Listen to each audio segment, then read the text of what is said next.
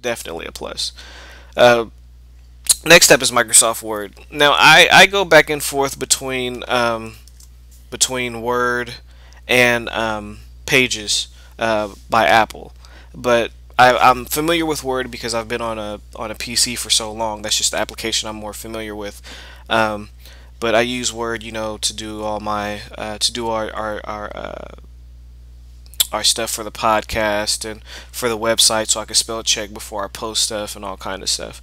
iTunes is pretty popular. If you have a PC, you need iTunes. If you have a Mac, you already have iTunes. That's where all my music, movies, and all kind of stuff are stored, at all my playlists, everything. Photoshop. um, for all the stuff that you guys see on the website and logos and all kind of stuff that we do. Of course, it all comes from Photoshop. iPhoto, that's where all my photos are stored of me, family, and friends. Final Cut Express. Final Cut Express is very similar to Adobe Premiere Pro. So if you've ever messed around with Adobe Premiere Pro, Final Cut Express is pretty similar to that. It's a very good application. I also use iMovie as well whenever I'm trying to put something together that's quick or doesn't need that many effects put on it. I'll use iMovie. ScreenFlow is what I'm using right now to record this video. ScreenFlow is a very powerful screen capturing program or application that captures your screen when you're trying to record a video. I love ScreenFlow. ScreenFlow is hot. So if you don't have ScreenFlow and you catch yourself doing a lot of videos like this, tutorials, stuff like that, check out ScreenFlow. That is an Apple application only. So if you're on a PC, you can't use that one. But there's so many screen capturing applications for PC and Mac. Just go and find one for PC. GarageBand, I use that to do the interludes for the podcast and to edit our podcast. TweetDeck. TweetDeck, this is my home right here. Twitter. This is where I do all my twittering, all my updating is here on TweetDeck. I like TweetDeck. It's very simple, very easy. You can see everything across the board, your direct messages, your mentions, all your friends. If you ever want to put a picture with your tweets, all you have to do is drag and drop your picture inside of here. That's all you do is drag and drop your photo here, and it'll create the link for you. If you want, you can put your Facebook on here. You can put your MySpace account on here, so you can make updates to all. You can make updates all across the board. So you can update your Twitter, your Facebook, and your MySpace all in one using TweetDeck. TweetDeck also has a feature where you can record a 12-second video and upload it to Twitter as well, so people could check that out. So TweetDeck is pretty hot. I would definitely recommend checking that out. I know there's a whole lot of other Twitter applications out there, but TweetDeck is a pretty nice one. So download it, check it out. Bejeweled. I'm big on Bejeweled. I'm big on Peggle. That's why those two games are here. So play those all day, every day. And I play Bejeweled Blitz all the time on my iPhone and on Facebook for all you guys who know what Bejeweled Blitz is. Stuff it and drop stuff. I use this. This is basically to extract RAR files, to compress files, to do everything all across the board. It's a very easy to use program because all you do is you take a folder. I'm not going to do it with this one, but you take a folder and you just drag it over it, and that's it. And then you just drop it. Very easy, very simple to use, and that's why those are on my desktop as well, because I'm always downloading stuff. Always. Legally too, I might add. Now next up, this is called password. 1Password, that is. A lot of people are familiar with it. Some people aren't. Let me go ahead and log into mine. Now this is 1Password. 1Password is basically exactly what it is. I have one password to log into all my accounts. Well, not exactly. Let me explain that again. So basically what 1Password does is, for a lot of these sites I have a whole lot of different passwords, but with 1Password it allows me to take all these sites that I have a password for and just use 1Password to log into them. Another thing that 1Password does is it holds all my account information for when I'm trying to pay my bills. It holds my wallet, it holds my credit card information. And I know you guys are like, dude, DLB, are you really showing your credit card information? No, I'm not. This is actually fake. and as you can see right here, it says sample. So this is a fake account, but this is just to show you the things that you can do. Now, as you can see right here, you can see my iPhone. 1Password also has an application for the iPhone, and I can sync everything that I save on here to my iPhone, and vice versa from my iPhone onto here.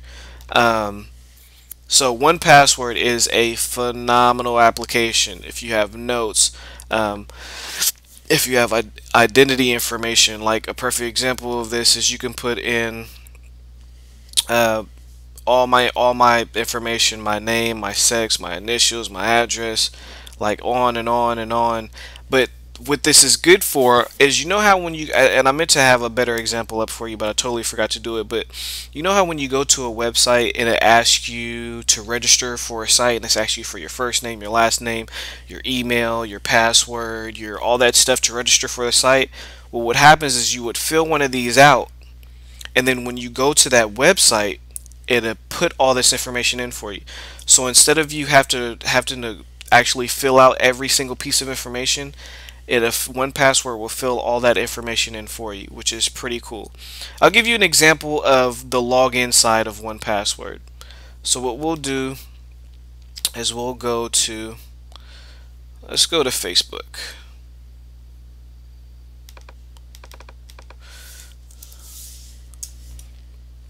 So we go to Facebook, and as you can see right here, my email and my password isn't here. And the reason why I like this is because a lot of people will say, well, you have Firefox, so Firefox automatically retains your information. And that is true, but what I don't like about Firefox doing that is that what if you're not the only person using that computer? That's where that happens. So somebody comes and they get on your computer, and then your information is already here, so all they got to do is click log in, and you're logged in, and now they can see all your information if you don't want them to see your information. Now what makes 1Password a whole lot better is you come up here, you see the 1P icon, I press this, and I go to log in with Facebook, and then it logs me in. Now what normally happens is it asked me for my password, and it didn't ask me for my password because right now I'm messing around in 1Password, so it knows it's me, because you guys saw initially I had to put my password in order to log in. So, but normally what happened is when I click 1Password, it'll pop up asking me to put in my password, and then I would have put my password in, and then it would have logged me in to this website. And as you can see, I have all these different websites. So all I have to do is click that 1Password icon, and it'll ask me for my for me to type in my 1Password password, and then it'll log me into the site without me having to put in my username and my password. So it's a really good application. Once again, if you guys don't have it, definitely look into it. Another thing, one last thing, I know there's a lot of you guys who shop online a lot, and this comes in handy, very handy. You can put your banking information, your credit card information, and this is why it's so hot. Now you know how when you normally go to a website, we'll use like eBay for example, and you're ready to buy something and it asks you for your credit card information. Well, what you would do is you would right click, and then you would go to 1Password, and then you would go down to where it says credit card, and if you had your credit card information would pop up here. Well, when you push this, I can't actually show you because I'm not in the credit card area, but when you're in a credit card area and you push this, it'll auto fill in all that credit card information for you. So it put that you're using a Capital One card, your Capital One card number, the expiration date. It'll fill in all that information for you instead of you having to type it in. So I'm telling you, 1Password is a lifesaver. It makes your day a whole lot easier because it makes everything so much quicker. Registering for sites, signing into a site, purchasing things online. So if you guys don't have 1Password, definitely look into getting 1Password. Once again, comment, rate, and subscribe. If you guys have videos that you guys want me to do, definitely let me know and I'll do them. Until my next video, I'm out, guys. Peace.